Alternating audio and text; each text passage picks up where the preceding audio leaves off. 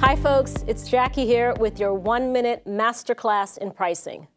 Today I'd like to discuss how you can increase renewal prices without increasing customer churn.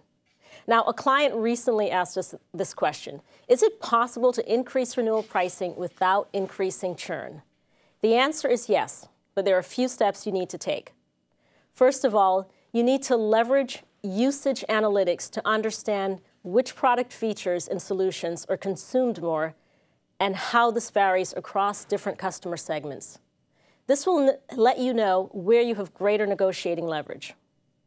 Number two, you need to calculate the amount of value that your customers receive from your solutions based on the metrics that they care about, not the metrics you care about. And you need to communicate this as part of the renewal discussions. And number three, if you are waiting until renewal to attack this problem, then I hate to tell you, but you've already lost. Your contracts should have price increases already built into them by default.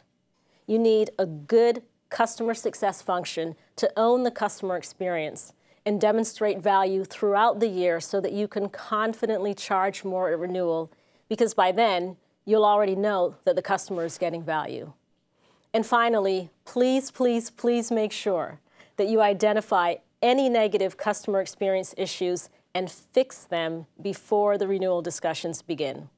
That's all we have time for today, folks. Thanks for listening. Have a great day.